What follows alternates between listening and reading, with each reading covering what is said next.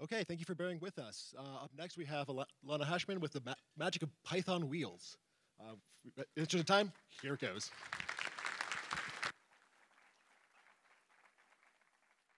Hello, PyCon. Can you hear me?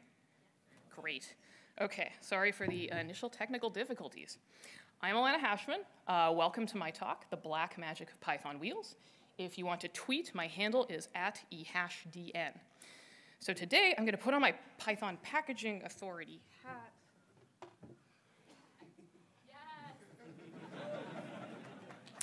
And tell you a little about Linux wheels, or Python wheels, particularly for the Linux platform.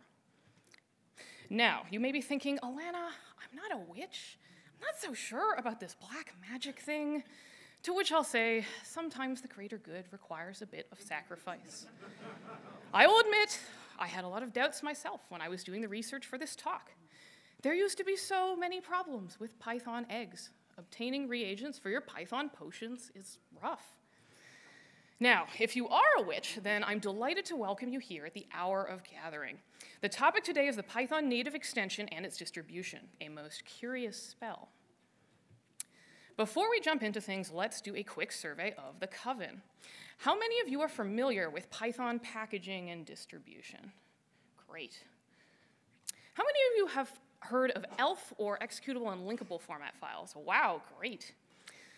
How many of you have heard of dynamic linking? Still a lot of people. Stretch goal. How many of you have heard of application binary interfaces or symbol versioning? Less hands. Great. Well, you're in the right place. And don't worry too much if some of these concepts aren't familiar to you. By the end of this talk, I'm hoping you'll come away with a better understanding of modern Python packaging and learn how each of these concepts work together under the hood, unlocking some of the witchcraft behind how computers work really. So, what are we going to cover? First, a very brief history of Python packaging formats and an overview of the wheel. Next, the motivation behind native extensions and why binary wheels are useful. We'll spend the bulk of the talk discussing how do native extensions even work, really, including a discussion of how Python packaging tools, manylinux, and audit wheel fit into this picture. And last, I'll close with how you might get involved in some of this wheel building yourself if you're interested. As I mentioned earlier, before the Python wheel, there was the egg. Now, eggs served the community as best they could, but they had some problems. They were organically adopted without the guidance of a PEP, and hence there were many conflicting ways to do the same things. Without a standard, there was nothing to coordinate the thousands of Python developers trying to ship software to end users, and incompatibility was inevitable. Eggs were also designed to be directly importable, and as such, they could contain some or even exclusively compiled PyC files, which might not actually be compatible with the version of Python you have installed. So wheels were designed by the Python community via a PEP to provide that standard and implement many of the existing PEPs that eggs did not comply with. Among other things, wheels provide much better metadata than eggs and are designed to be more portable, as they are primarily a means of distributing, not importing, Python. Wheels cannot contain PyC files, although they can contain other pre-compiled resources. Now, there are three kinds of wheels worth mentioning. First, pure wheels. These wheels consist of just Python code. They may target a specific version of Python, such as Python 3.7. Next, universal wheels, which are a special kind of pure wheel. They are Python 2.3 compatible. For these first two kinds of wheels, I've got great news. They're not much different than bdist eggs. You just have to run the following two commands, and boom, you get a wheel. Now, unfortunately, not all Python packages fall into one of these two categories, or else the talk would be over, and I could spare you from the dark knowledge of this other kind of wheel. This last kind is called an extension wheel, which contains a Python extension. How many of you have heard of a Python extension? Yeah, well, rather than trying to explain to you what a Python extension is, I think the best way to introduce them is to tell you about this rite of passage many early Python programmers go through, myself included, and through this example, we'll see how wheels make it easier to roll out Python. We're going to pretend that I'm a newbie Python developer, and I'm trying to get my Python environment set up to work on this cool web app. So here I am installing pip install requirements.txt, and one of my requirements is cryptography because I know security is important and I want to use SSL. So here I go. I'm going to install cryptography and get to work. And, oh, the installation fails because I'm missing python.h? What's python.h? Why do I have a pound include in my error here? I have no idea. Remember, I'm a new Python programmer. But I do a little hunting on Stack Overflow and learn I need to install the Python dev package. So, okay, let's do that. Problem solved, right? Well, actually, it turns out I'm missing ffi.h as well, whatever that is. So I do another search on my favorite search engine, find that I need to install libffi.dev, and I should be good to go, right? Who thinks this is going to work? Well, the nays have it. Now I'm missing OpenSSL. I still don't know what the heck is going on, but I figure, every time I install a thing, I've got a little further, why not install another thing? How many more things could there possibly be? Do you think this is going to work now? Yay! Well, it finally worked this time. And it took 16 seconds overall to install, not including all of my frantic Stack Overflow searches. So that's kind of slow, like an extra 16 seconds on every fresh build. That's maybe a lot of time I could be shaving off of my CI runs. Who thinks we can do better? Oh, some people. Good. Enthusiasm. What if I told you that the solution is a pre-built extension wheel? Well, let's try it out. Here, I'm going to install a pre-built wheel, avoiding all of those system package installations. And on top of that, I shaved 15 seconds off of install time. What sort of black magic is this? What's the catch? What's going on here? This accomplishment is a really big deal for the Python ecosystem. Historically, it was very painful and user-unfriendly to pip install Python extensions, as demonstrated by our earlier example. Now, the conda package format was developed to address this gap, particularly for the scientific Python ecosystem, and it's done a great job of that. Conda is very popular, so why bother with, shall we say, reinventing the wheel here? Well, conda, like eggs, was not adopted by a PEP and suffers from similar incompatibility issues. As well, the conda package format can be used to package anything, not just Python code, and hence isn't supported by the Python Packaging Authority, or PyPI. And conda packages are only compatible with conda environments, meaning that if you want to use just one conda Python package, the rest of your Python packages must be conda too. You can't mix and match. Hence the need for the Python Packaging Authority to address this gap. Conda is a great solution and works for a lot of people, but it doesn't work with pip and PyPI.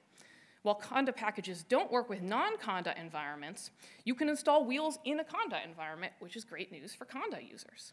So Python extension wheels allow end users to, for example, safely install pip install NumPy, whereas a few years ago that would have been very inadvisable. So I'd say binary wheels are an amazing change for the better. So what is a Python extension? Well, it's short for Python native extension. And native means that this code was built specifically for my operating system and my version of Python. My OS is its home. If I try to run this cryptography wheel that I downloaded from my Linux machine on my Windows laptop, that won't work. If I try to run this wheel against Python 3.4 and it was built for 3.5, that won't work either.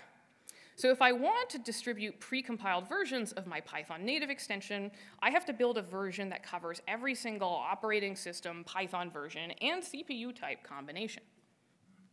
The extension bit refers to the fact that we're extending Python's functionality with some code that wasn't actually written in Python. You may have guessed by now that our example package cryptography is a Python native extension. If we look inside cryptography's code, indeed we see that a small component of it is written in C, and many of the files have pound include statements declaring C dependencies. The setup.py file inside cryptography indicates that it provides a CFFI extension package. CFFI is a library used for declaring and interacting with C foreign function interfaces. So, what does all this mean? It turns out a lot of Python code depends on code that is not Python at all. C is the lingua franca of the modern operating system, for better or for worse. While not all Python extensions depend on C libraries, for example, many of the scientific Python libraries depend on G-Fortran, under the hood, more or less everything has a dependency on the C runtime, including G-Fortran, I checked. With C compatibility, we can harness the power of thousands of existing libraries without having to re-implement them in Python, which may be very time-consuming or even impossible. Python native extensions allow us to harness this power. But now we're not just in the business of managing Python, we're in the business of managing C code as well, and that's where things start to get messy. In order to understand how extension wheels work, we must first understand how C works. C is a compiled language. That is, the code I write must be fed to a program called a compiler, and the compiler turns that into a bunch of machine code that can be run directly by my CPU. On this slide, I have an example Hello World program written in C. It calls puts, which stands for put string, from the standard I/O library in order to print Hello World. In order to run the code, I first need to compile it. So I invoke the GNU C compiler GCC, and by default, it produces an executable called a.out, since I didn't specify an output name. The output on the right here is a byte-by-byte printout of my compiled application in hexadecimal form. This executable consists of a bunch of native machine code, zeros and ones, that can be run directly on my specific CPU. If you work with a lot of ASCII, those first 4 bytes might look a little familiar.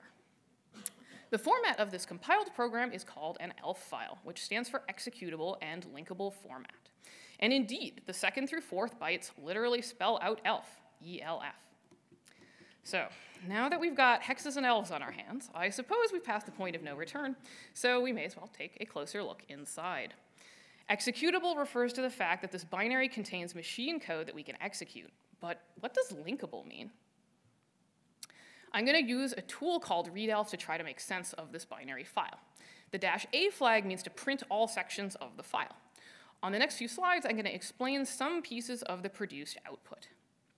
The first chunk of output displayed here on this slide is part of the header of the ELF file. The ELF format is standardized, and the first thing I want to point out to you is I have not been exaggerating. The first piece of metadata in the header is literally called magic. And if you can remember from the last slide, these magic first 32 bytes are the same as what was displayed there. I also want to point out this file is aware of the machine architecture it was compiled for. In this case, AMD x86-64. Different machine architectures require different compiled code since they have different CPU instruction sets. For example, I can't run 64-bit code on a 32-bit machine because the instructions won't fit. Next, we'll take a brief walk through the program headers. In particular, I want to point out the program interpreter, whose location was hard-coded into this binary at compile time. The program interpreter, also called an ELF interpreter, is the program needed to make this binary run on my operating system. The ELF interpreter is responsible for making sense out of this pile of binary, which is a very good thing because if I had to do it, I imagine I'd go mad. Next, we'll take a look at the relocation section. This is where we record any symbols that our code relies on but don't have a corresponding implementation in our binary. In our case, we called puts from the standard library rather than defining its implementation in our program, so that implementation needs to be filled in later. There is only one entry in this table, puts at glibc 2.2.5. Now, I remember we called puts, but what's this at glibc bit all about? This is what we call a symbol version. In the same way that we can version APIs and import or call a specific version of a dependency in our code, an application binary interface, or ABI, can also have versions.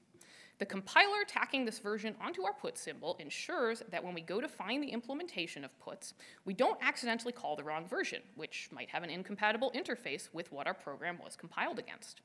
And unlike with semantic versioned APIs, where typically only one version of the library is installed or loaded at a given time, application binary interfaces usually contain many version implementations in order to ensure backwards compatibility. Last, let's take a look at the version needs section of our ELF file. Version R here stands for version required, and this section tells us what versions are needed for each library file we depend on. So here we see we depend only on one file, libc.so.6, with version name glibc 2.2.5. And this makes sense. This is the version of the put symbol we saw in our last slide, and we know we called puts from the C standard library, aka libc. So let's illustrate how this all works together.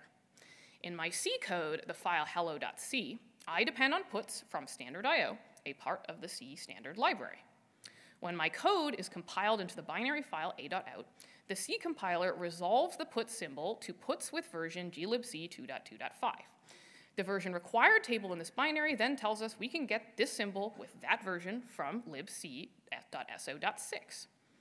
If we look inside libc.so.6, and I'm sparing you from having to read any readelf output, we see that it has a section called GNU version D, or version definitions, and glibc 2.2.5 is one of those declared versions, as well as a bunch of more recent versions.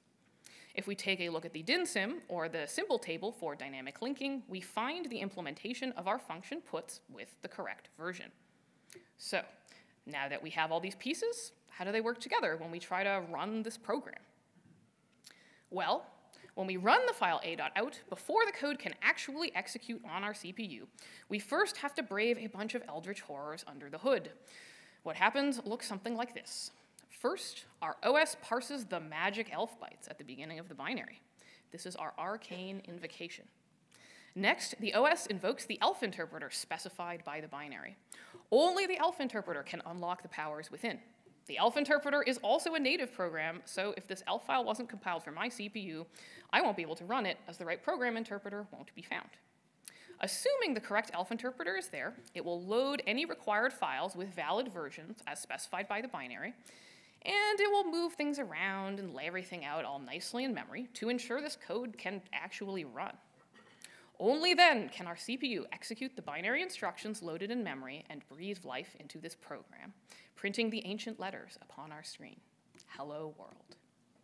This rather frightening process is usually referred to as dynamic linking, and it's how almost every program on your Linux system works, including Python programs.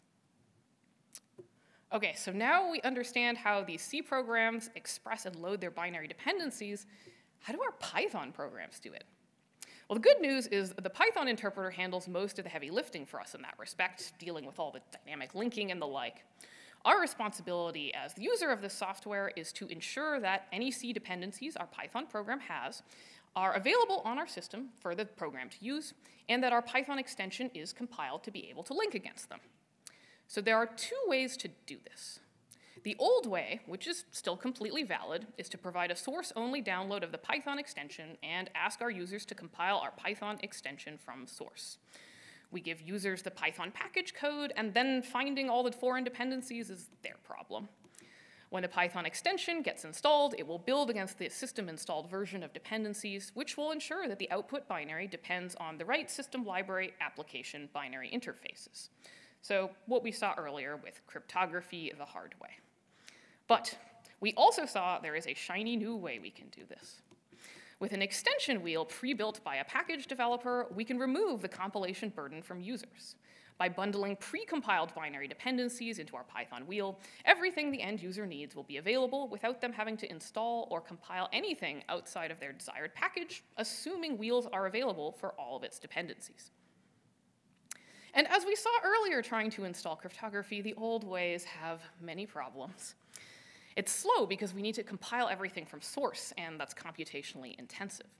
This also means the end user needs to install not just runtime dependencies, but also any build time dependencies needed by our extensions, which is a ton of extra work for end users that just want to use my library. It's also possible that the user runs into version mismatches, where they've installed a version of a dependency that's different than the developer intended because that's what was available in their OS package manager, resulting in subtle bugs or unintended behavior that they might not have the expertise to diagnose. And last, as we saw earlier, this will frequently require knowledge of the system package manager, or at least Stack Overflow, which is a really bad experience for new users that just want to try out Python stuff. Now, we still need the old way, because someone is always going to have to compile things from source in order to produce a compiled binary.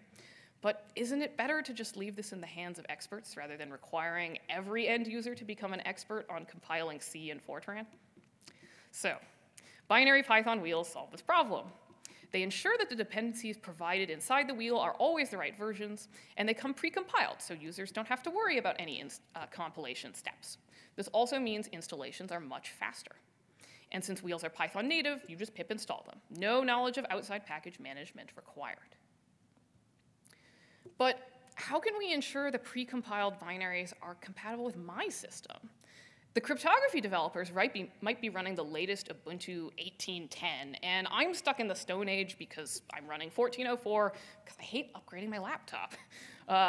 This is a really hard problem. How would we know if our precompiled binaries would be compatible with whatever random version of libc an arbitrary user had installed? Well, from the example earlier in the talk, you may remember that we had a simple C program that depended on the put symbol, and once it was compiled, it had a symbol version attached. Recall, too, that while C libraries add new version implementations, they also keep the older versions to support backwards compatibility. So what if we just depended on a really old version of libc when we built our dependencies for distribution? Wouldn't that maximize compatibility for everyone? This cuts to the question at the heart of this talk. How can we ship compiled Python extensions that are compatible with as many systems as possible? Now we have all the magic we need to answer that question. The answer? Symbol versioning and dependency bundling, achieved with the Python packaging tools, manylinux, and audit wheel. So, what are these things? In order to ensure widespread compatibility of compiled binaries, PEPs 513 and 571 define a minimal set of permitted libraries and symbol versions that can assume to be present on the average Linux system for built wheels. Any other symbols that a wheel depends on must be declared inside that wheel. This ensures that Python wheels don't use any cool new GCC features that aren't available on older systems, or assume that certain shared objects will be available. You may remember that in my cryptography installation example, the first thing I had to install was the Python dev header package. For this reason, even the Python development libraries are not included in this minimal base. Thus, we ensure that many Linux systems are compatible with this standard, hence the name manylinux. Manylinux is both the name of the policy and a Docker image used to implement these policies. The original policy from PEP 513 and corresponding Docker image was called manylinux 1, based on the CentOS 5 distribution, and the newest manylinux policy and Docker image, called manylinux 2010, is based on CentOS 6, which was released in 2010. Both images are available for the AMD 64 and i386 architectures. By building your extension wheels inside this Docker container, you can ensure that you use a build environment that's compatible with the aforementioned PEPs, making it easier to produce a compliant binary. Once you've produced a wheel through some means, manylinux or not, you can inspect it with audit wheel. Audit wheel investigates any symbols and versions contained inside your built wheel and determines if the wheel is policy compliant. Given the set of manylinux policies and a priority ordering, audit wheel finds all external symbols and their versions that your wheel depends on and labels it with the strictest policy your wheel complies with, if any. But that's not all audit wheel can do. Audit wheel can do much more than just checking compliance against the manylinux policies. Since it already has a very dark understanding of the inner workings of wheels in order to determine whether or not they comply with policies. As such, audit wheel can use that arcane knowledge to actually locate external versions of dependencies on your systems, make copies of them, perform name mangling, and then update paths to bundle these dependencies directly into your built wheel for distribution. This is extremely spooky. This empowers Python developers to build manylinux wheels without having to make substantial changes to their build processes. All they need to do is build and install dependencies inside the appropriate manylinux image, and then build their wheel like they normally would.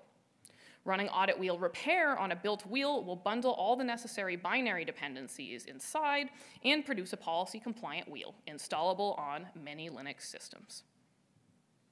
To illustrate and summarize this process from start to finish, I will share this picture. As developers, we start with our excellent Python extension.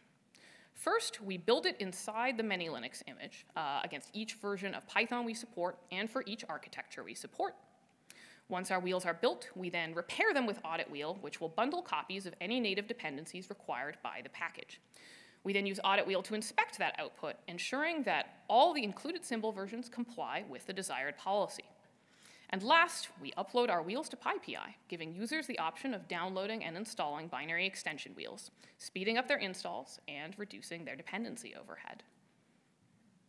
So, now that you understand a little more about how this works and what you need to do to build a wheel, how can you get involved? We would love to see you build wheels of your package if you're not doing that already. Feedback is enthusiastically welcomed. Please let us know if it doesn't work. File bugs. We want to make it better. Pythonwheels.com has some information about wheels as well, including which of the top 360 packages on PyPI ship wheels. I didn't cover how to make a Python extension because that's out of the scope of this talk, but this is a great place to see how and why different projects are doing that. You could also use this to find an example package and see how they build wheels for inspiration. We didn't cover Windows or macOS wheel building in this talk, so that could be a good resource if you want to target those systems too. We also have a manylinux demo repo with a more straightforward example to play around with if you just want to try out a more hello world sort of wheel build. There's another way you can get involved. Audit Wheel needs a new maintainer because after 3 years, I am stepping down. There's also a lot of work to be done on the new manylinux 2014 spec and existing manylinux Docker images, which don't currently have a maintainer. If you're at all interested, do come find me, and I'll try to put you in touch with the right folks in PyPA to help you help us. Do we have time for questions? No, we do not. So, thank you. Thanks to my employer for letting me attend. Thanks to these folks for reviewing my talk.